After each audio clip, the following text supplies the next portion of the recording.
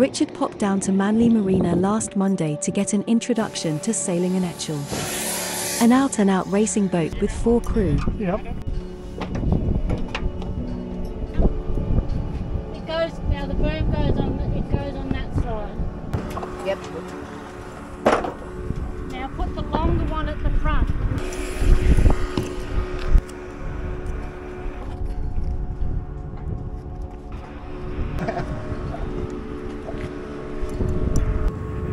So see how I didn't walk under the boat? Yeah. And the person that's on this, the stern, stops it from spinning. So Kendall should be on the other side of the boat.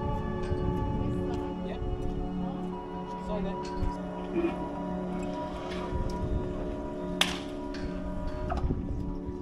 Oh shit. Let's stay over. Let's go.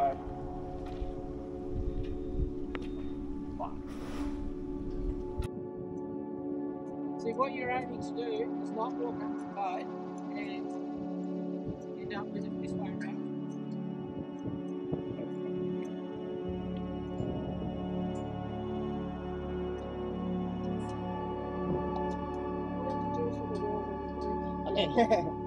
William joined Margie, Kendall, Nico, and Richard to give us a basic introduction into how to launch and retrieve the boat and how to handle the oodles of lines, halyards, and other deck gear in 8 to 10 knot winds.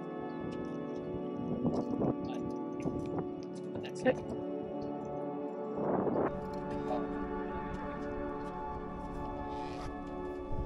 So we're looking for 10. See on that gauge? Yeah.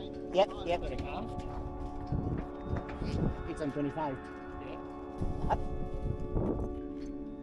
No, the bleeping noise. Phasing. Yeah, there's that. So It will probably take a few weeks of sailing to get a good handle on how to get the best of the boat, but on a really hot and humid day, we took on a lot of information and learnt a great deal about how to handle this beautiful sailing machine.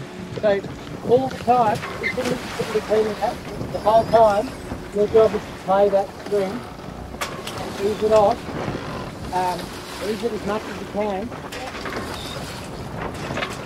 So that it's always kind of easy. Shouldn't be cleaning it at all. Oh. So you ease it all the time.